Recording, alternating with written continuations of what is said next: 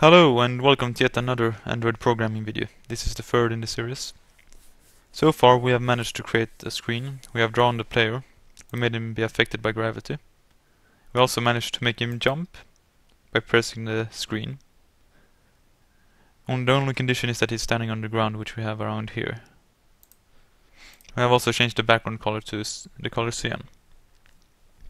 What we're gonna do in this video is that we're gonna create some coins that the player will be able to collect. It may sound simple enough, but we need to animate it and we're gonna make it move. We will also have to make sure that we can display multiple objects of this coin at once. So let's get started. We're gonna start by creating a new class. We're gonna name it simply enough coin.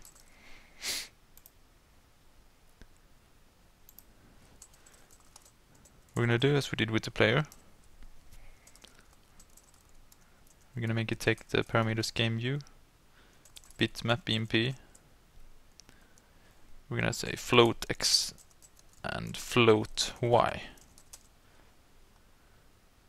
We're gonna import the bitmap. Import bitmap. And we're gonna define some of the variables. Private float y, bitmap BMP. We're gonna make it private at 2. Private. And our game view. Also gonna make that private since we're gonna have multiple objects. We're also gonna need some more variables. We're gonna call something current frame. We're gonna make it we're gonna make that one a double. Private double. Current frame. A double. This means that it can both contain decimals and whole numbers. We're gonna set it to 0. We're also gonna create one new variable called private int column width. And we're gonna set this to I'm not really sure what we're gonna set it to yet before we have drawn it. But basically it's gonna be the variable of how many frames we're gonna have for the coin object. So I'm pretty sure this is all we need so far. So we're gonna define the variables. We're actually gonna see if we can change float to double. Place all. There we go.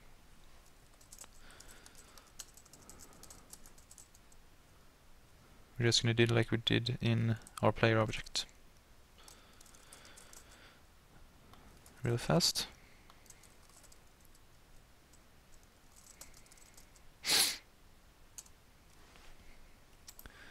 There we go. We're gonna set our x speed, which is gonna be how fast the coin is gonna move across the screen.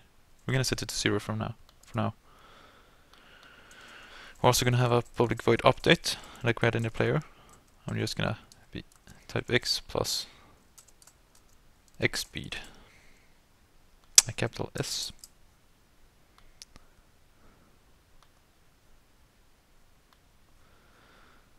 Private double x speed.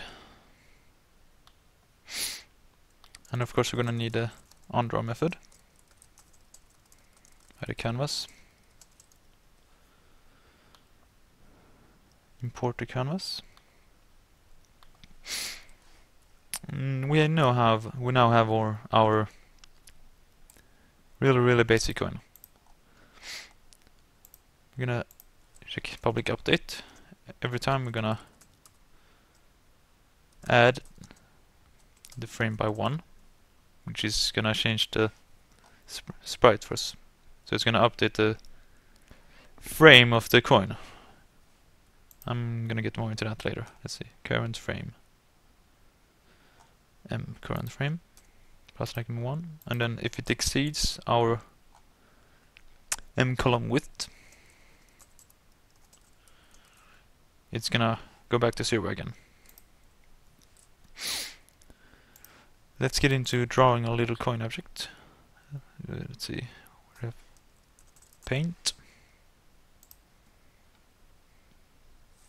So it's time to draw our little coin. We're gonna make it have 4 frames. So we're gonna divide our 16x64 square as our rectangle into 4 parts. We're gonna make one here, one at 32, one at 48. I'm gonna make the front of our little coin. Make sure that it just touches the border.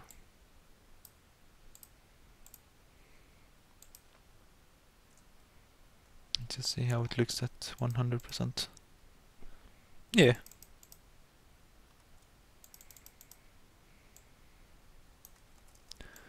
I'm gonna have the front side, the back side of our coin here.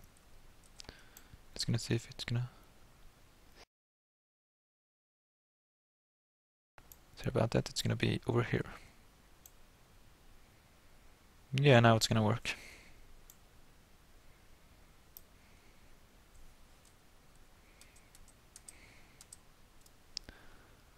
And we're gonna create an image of the coin spinning, or it's halfway through its spinning process.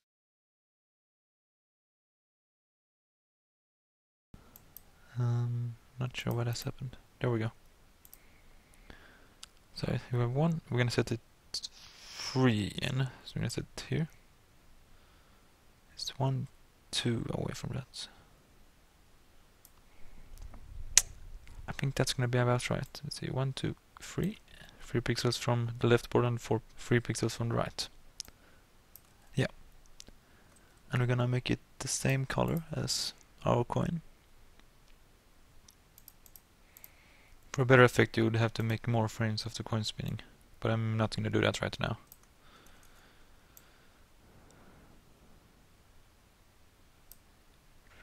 One, two, 3. Yeah, that looks about right.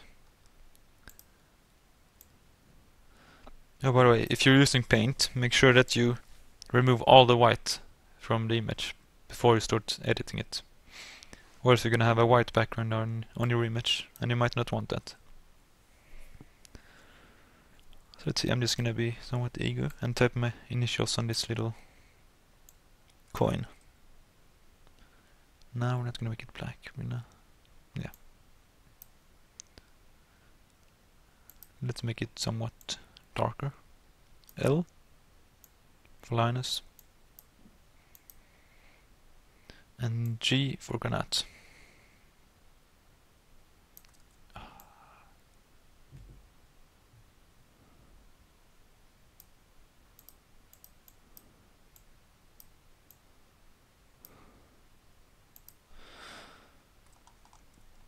Let's see. Yeah, I think that's gonna work.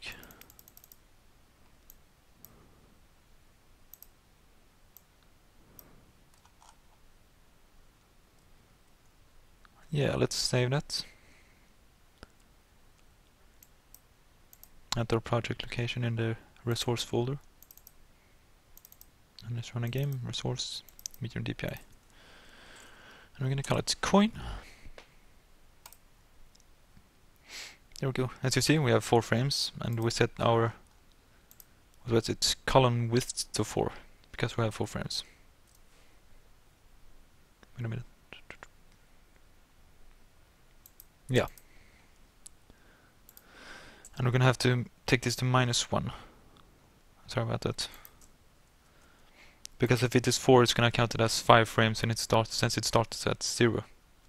So if we have 4, and column width is equal to 4, -1, it's gonna have 4 frames.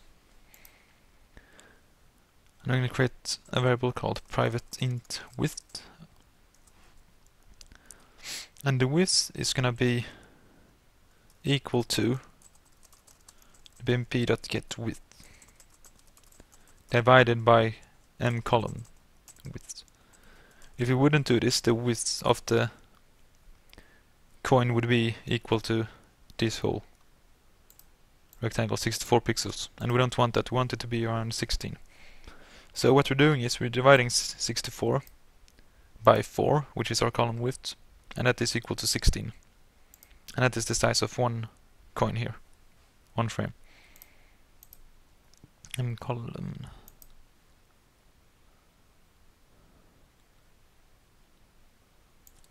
capital W. And our onDraw method is going to be a bit different from our player. And I'm not entirely sure how I did it, so I'm going to go ahead and look in my other project. In source X. I'm going to start off emitting in a variable called in source X, and it's going to be the current frame times our width. So basically this is going to be the start position of the X, where we draw the player from. So if our current frame is equal to 1, it's going to be 1 times 42. That's going to be the start position, times 16, sorry. That's the width of one image. That's going to be, the start position is going to be 1 times 16, and it is of course 16, so it's going to start here. And it's going to draw 16 squares over. So it's going to draw all the way here. So it's basically going to draw this image. And if it's the current frame is equal to 2, it's going to start over here. 2 times 16 equals to 32. And that is the position here. All the way to 48. And so it goes on, and when it's get to 3, it's going to draw this. And when it's get to 4, it's going to go back to 0. 0 times 32 equals to 0. So it's going to start here and draw this image. I have to split up this video into 2 parts because it became way too long. It was close to half an hour, so sorry about that. What do you guys prefer? Do you prefer that I talk while I code and program? Or do you prefer that I first program and record everything and then I speak and add audio? Please leave a comment below on what you think.